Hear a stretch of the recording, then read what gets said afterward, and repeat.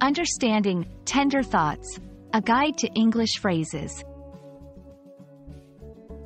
Hello, and welcome to today's English learning session. Today, we're diving into the beautiful and expressive phrase, tender thoughts. This phrase, rich in emotional depth, is a wonderful example of how English can convey feelings and moods in just a few words. Let's explore what it means and how you can use it in your everyday conversations. Tender thoughts refers to gentle, affectionate, and caring considerations or reflections. The word tender in English often denotes something soft, gentle, or delicate.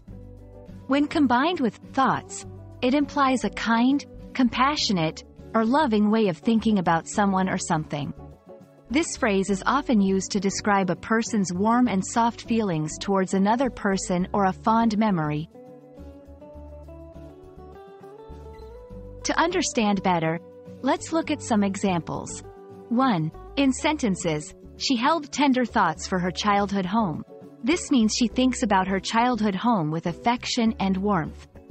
2. In literature and poetry, poets often use tender thoughts to express deep, heartfelt emotions.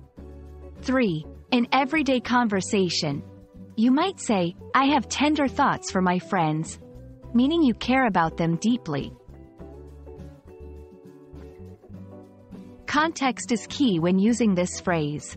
Tender thoughts can express a range of emotions depending on the situation. Romantic love, his tender thoughts towards her were obvious in his actions.